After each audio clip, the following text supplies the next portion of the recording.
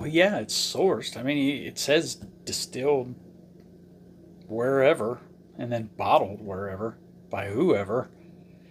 It's not like it's some big secret. It's sourced. Just tell us already.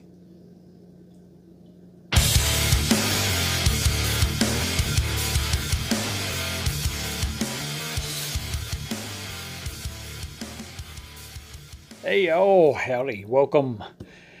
September 6th. We are moving right along. We're on day 6, bottle 6. 25 days of bourbon. Ooh. So, you guys enjoying this? Not enjoying this? Like the videos? Don't like the videos? Comments. They seem to help. Just saying. Hope everybody's doing well on this first day back to work for most folks, which is Tuesday instead of a Monday. So, yeah, not bad.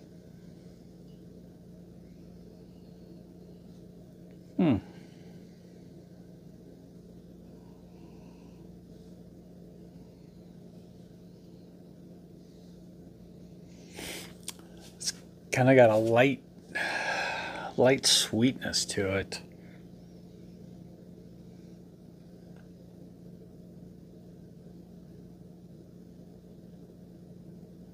Not quite sure exactly what it is, but definitely a sweetness. Let's just get to tasting, y'all. Cheers.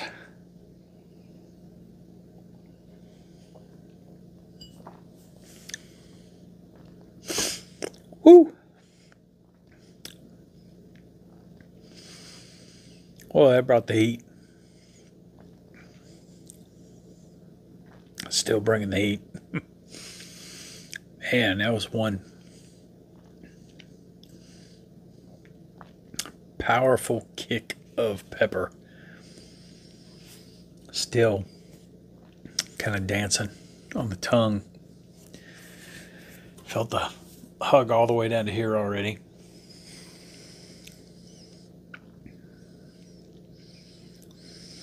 Starting to get some like creamy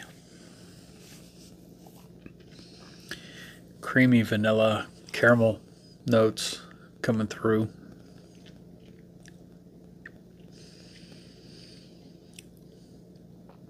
But boy, that pepper just, man, that was a flash over and straight down. Didn't take any time at all. I still feel the trail of heat. Kind of like a comet or shooting star, whichever term you want to use. Just really fast zipping and kind of leaving that trail behind it. I like it. It'd be nicer if there wasn't so much spice up front, because it's almost overpowering at first when you take it in. But it does level off, and then, like I said, it kind of dances around the tongue, maybe around the gums. But yeah, overall, it's not bad. Just,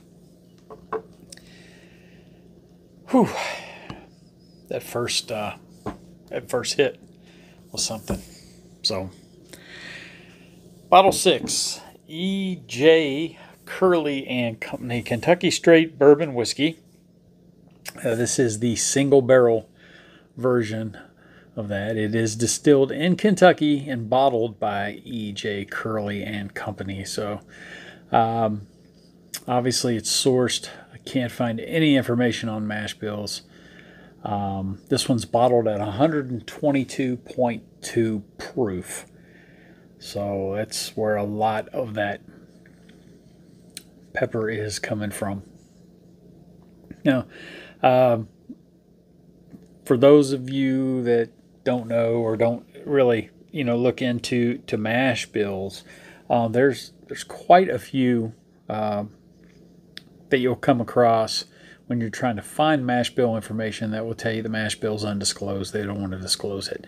I think, and this is pure speculation on my part, but I think it has something to do when they're sourcing, such as this one is,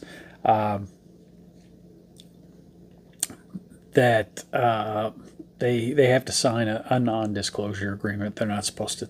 A lot of them are not supposed to say where they source from. So they hide the mash bill, because if they say it's a Kentucky straight bourbon, you know it's coming from Kentucky. And if you can track that mash bill down, you kind of have an idea. I don't understand the whole hidden hoopla part of the business. If there's anybody out there that's in the business that would like to sit down and explain that to me, the whole disclosure agreements and stuff. I mean, does anybody really care anymore whether it's coming from Heaven Hill, 1792, wherever, Wild Turkey? Hey, it'd be nice to know. Why not just say it? We know that you're a new startup. Your product is not ready. We know you're getting it from somewhere, obviously, and with it being Kentucky straight bourbon, it's somewhere in Kentucky. So why not just tell us what's with the secrecy? I really truly would like to know. Like I said, if there's somebody in the business out there who would like to sit down and explain it, that'd be great. I'm sure I'm not the only one that wonders about this. So, all right. So, bottle 6, y'all.